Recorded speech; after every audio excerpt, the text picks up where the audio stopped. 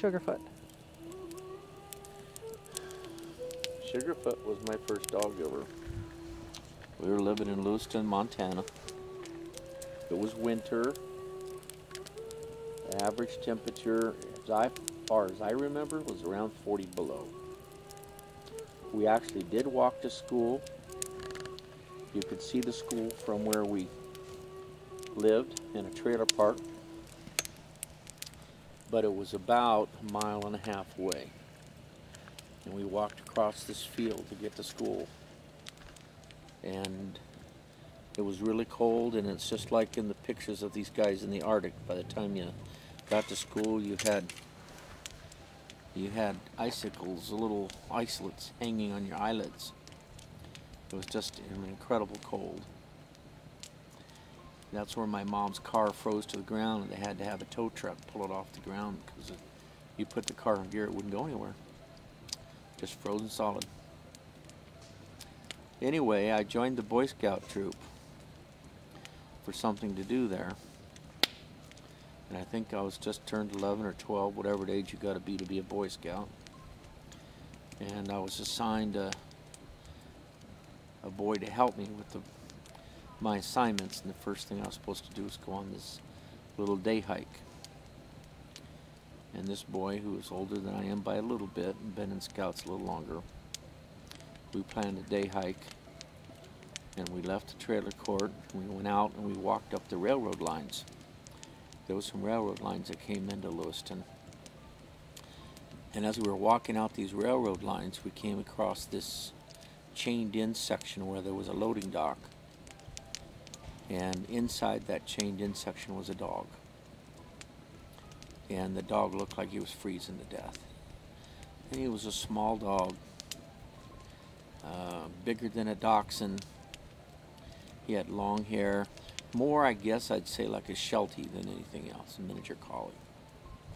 Anyway, this other boy said he really wanted that dog. And I said, well, I'd really like to have that dog. But this boy climbed that chain link fence and went over the barbed wire at the top, went down to the inside and picked up the dog, brought him over, climbed over and handed the dog to me.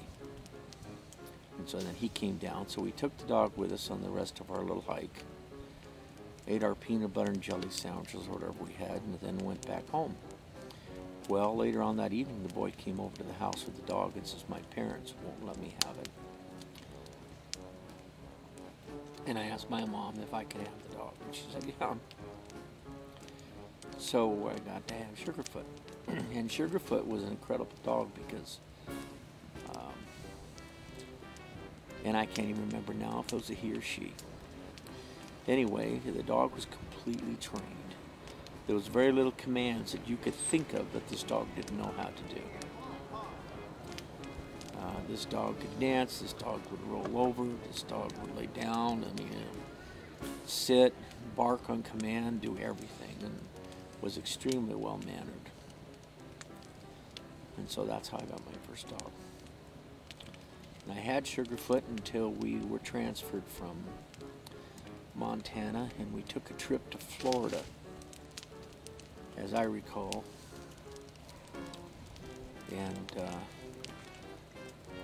Wayne asked if he could walk SugarFoot, and I said yeah. And we were along the side of a freeway in Georgia, and SugarFoot apparently got away from Wayne and got hit by a car. So I was very upset. And of course, I thought it was Wayne's fault. Wayne was just a little kid. I wasn't that old, and he was younger. So anyway, that was my first dog, SugarFoot. We got another dog later on, and we named her Littlefoot, I think, or something like that. And she was a good little dog, too. So what kind of dog was SugarFoot? I don't know. Another small dog. About the same size as the Sheltie, only she had short hair, if I remember wrong. We had her trained, I had her trained to chase the cat. And I'd go, get the cat, and that dog would hunt that whole house for that cat.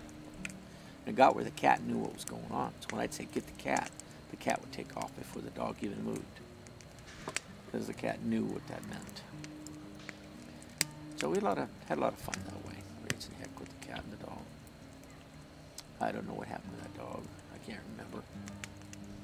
Whether they gave him her way or what when we moved from Florida back north. I don't remember.